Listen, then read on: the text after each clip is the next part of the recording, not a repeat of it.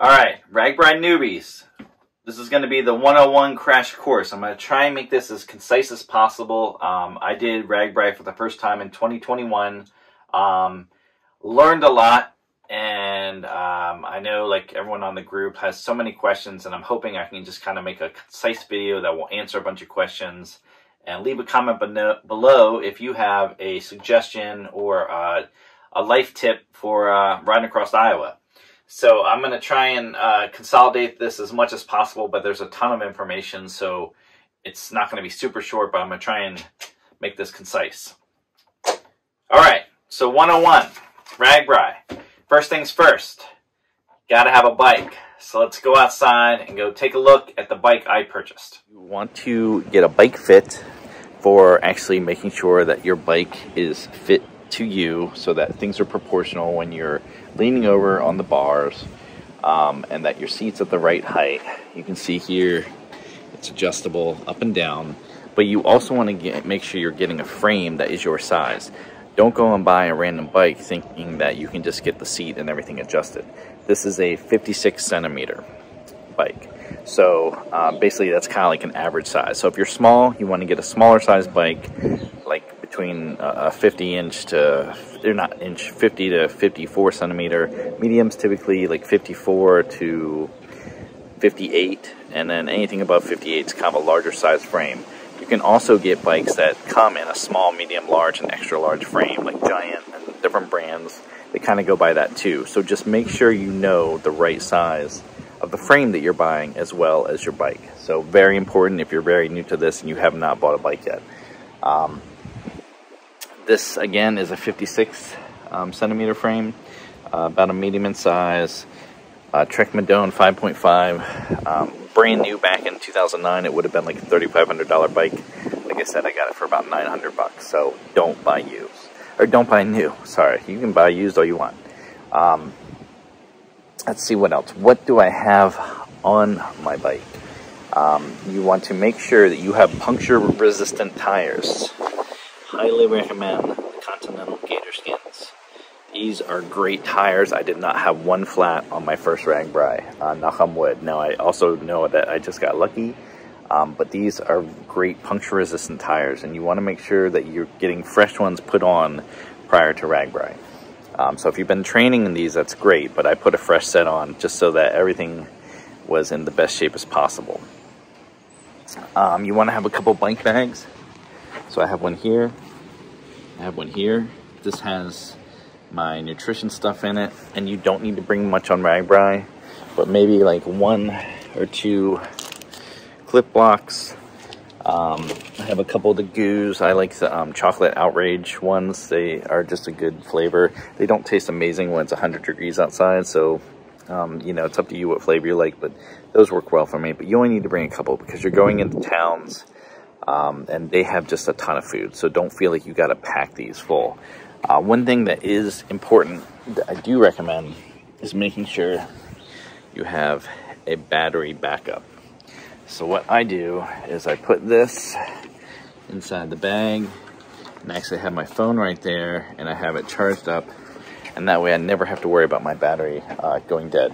1, if you're tracking your mileage, and 2, if you want to be able to get a hold of whoever's helping you if you're out, so they can, you know, get a hold of you and you can get a hold of them. Some people don't like their phones on their bikes. I get that.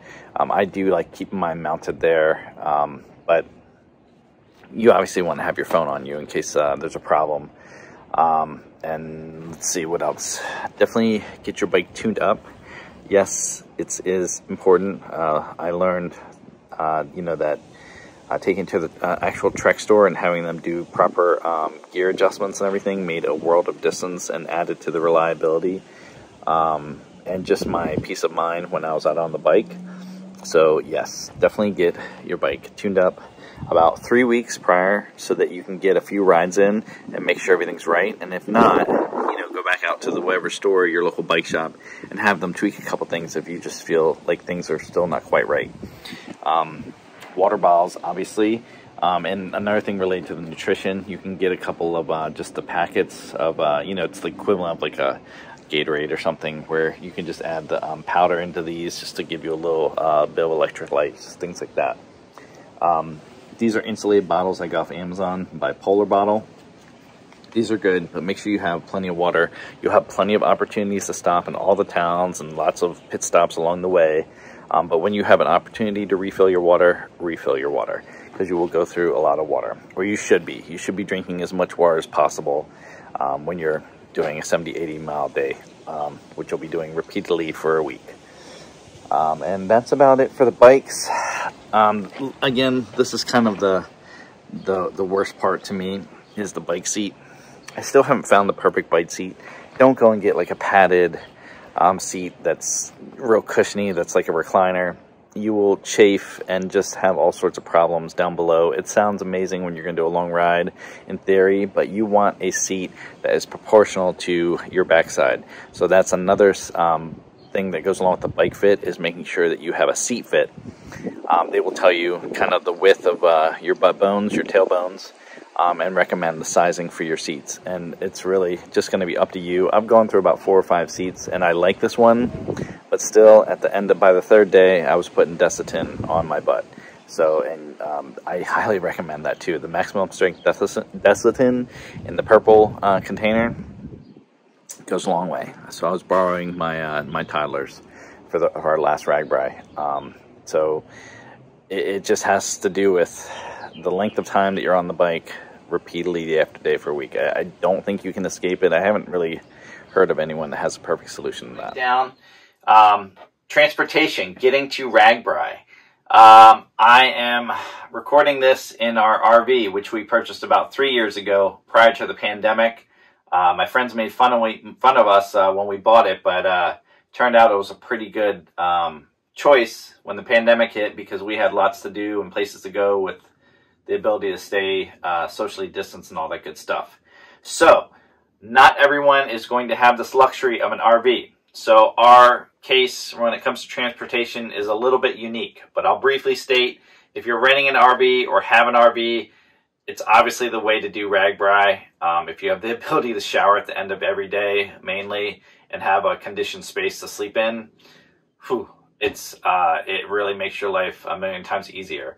Otherwise, you're going to be getting like Pork Belly Ventures, or one of the companies that, if you're going solo, they basically take your stuff to each town, overnight town, each time, and you can either pay to have them set up your tent, or you can set up your own tent, or you can go super hardcore and just carry all your bags on your bike and just be doing this the hardcore way every night. There's not really any suggestion I have for that besides like you're crazy and you're awesome. If you're doing the RV way, it's great. My wife and 3 boys come along with us. Well, they did for last year and they will for this year as well. They're obviously your team. They're your moral support, so don't bite their head off when you're exhausted and tired. I might know from experience, just saying. And again, from the RV standpoint, if you want a conditioned space, there is no hookups on any of the nights unless you book a campground prior to Ragbrai. And by the announcement, a few days later, typically the campgrounds are all booked up for the week of the last week in July. So just kind of keep that in mind. So if you're going to do a campground so you can guarantee that you have hookups, book it earlier rather than later. Most likely, if not, you're going to be boondocking. When you register, you want to register your RV or whatever vehicle you're taking so that you have a guaranteed spot to park somewhere in the town. You don't necessarily have to have it, but it's makes your life a whole lot easier at the end of the day because you're guaranteed a place to park, and that's designated for the RVs. Make sure your generator is working and in proper order. Ours broke down on us like on the 2nd or 3rd night, and it was off and on finicky. And when it's not working, then you don't have your air conditioning in the coach part. And you don't really want to leave your engine running all night to run your motor AC. So that's my suggestion when it comes to RV. Moving on. When you get to Ragbrai, the first day is like the expo. It's awesome. You know, tons of food trucks and vendors, and just the camaraderie of it all, and the anticipation. You can just kind of feel the hype in the air. It's great. So enjoy that. Have fun. it is a perfect opportunity to have your bike looked at one last time if there's anything that you're even slightly worried about. The night before, or the two evenings before the ride, I got something stuck in my spokes on accident, and I had to take it over to one of the many vendors. There's a ton. I thought like for sure there would only be like 2 vendors, and I would be panicking that there would be like massive lines. But there's really quite a few bike repair shops the night before and all throughout the race. On each overnight town, and even in some of the in-between towns, there's bike repair guys, or even on the side of the road. So fortunately, I didn't have any major hiccups, but it didn't seem as overwhelming as I thought it would be with everyone trying to get their bike tweaked out. So just don't panic as much about that. So riding the actual Ragbrai. Before you hop on your bike, very early in the morning, which I recommend you doing, I started each day at about 6 a.m.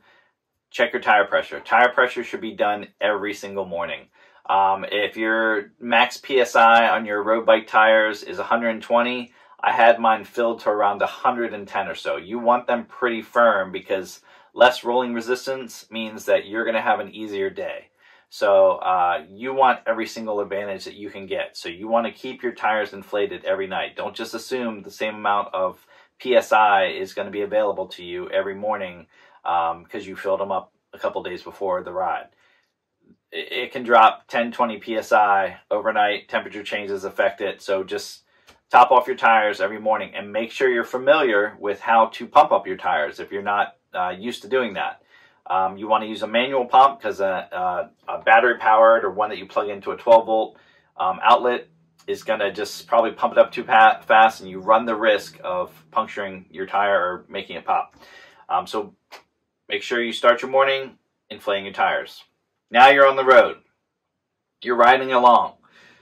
This is your first year, so stay to the right. I don't care if you're like some veteran rider.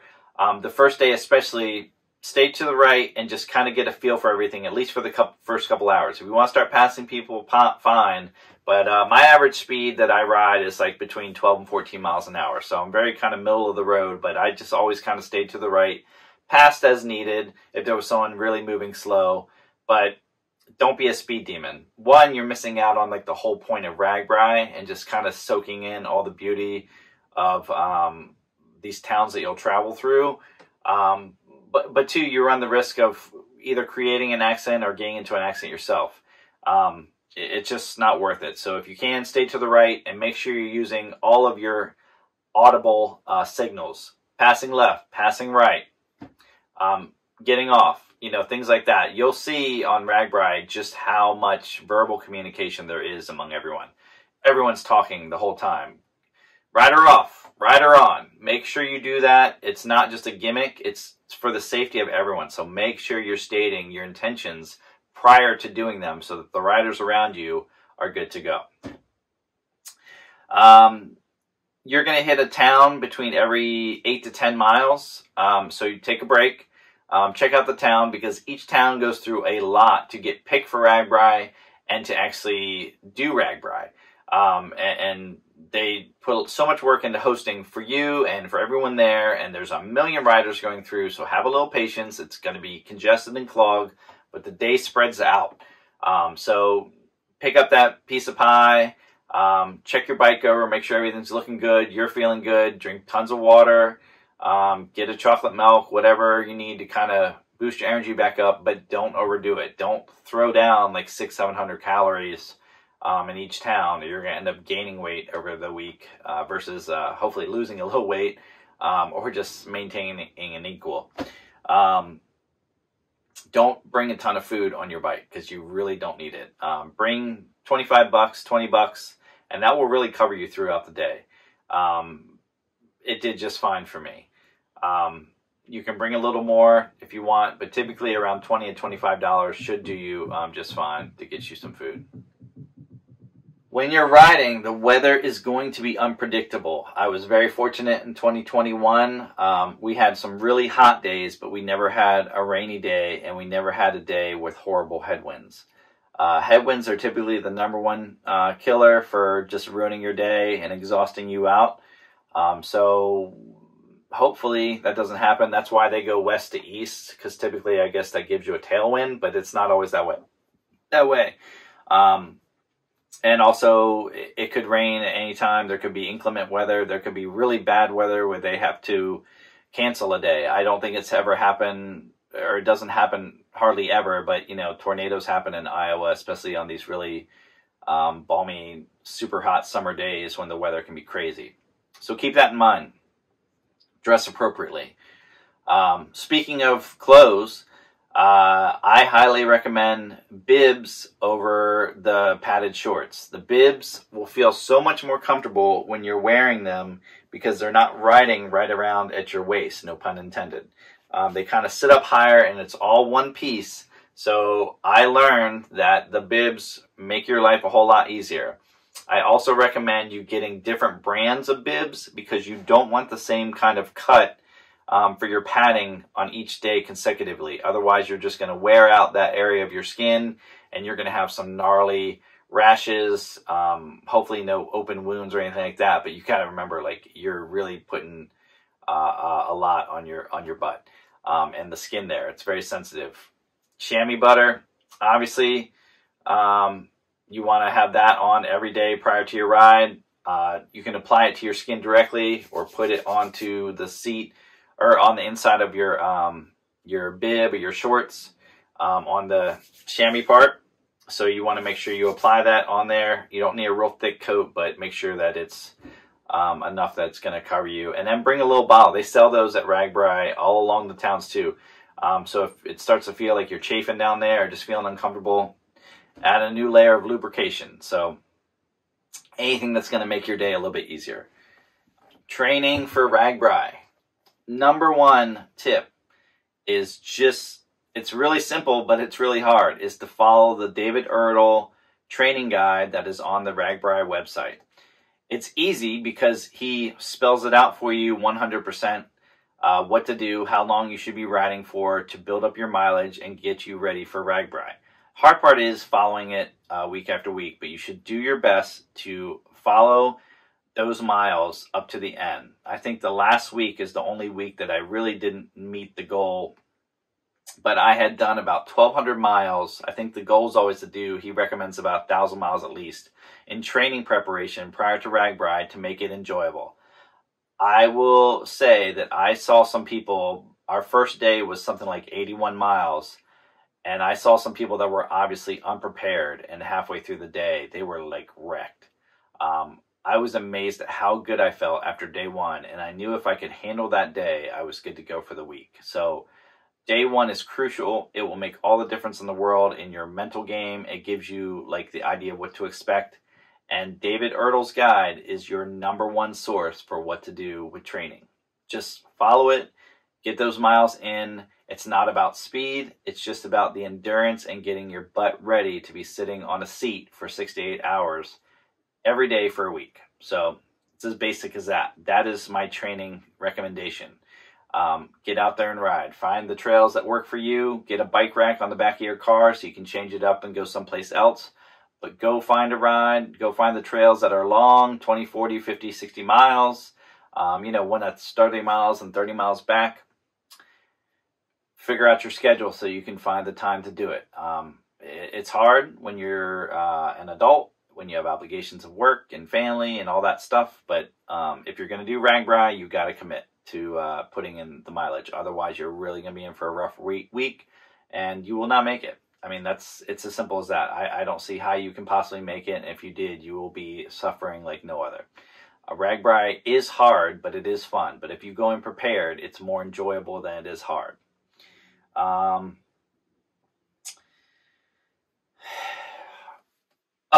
When you're out there riding, do not stress if you get a flat tire or your chain pops off and things like that. You should familiarize yourself with how to change a flat tire. Go on YouTube and watch a couple videos and maybe practice. But the Air Force cycling team is out riding with everybody, and they're mixed out among the groups.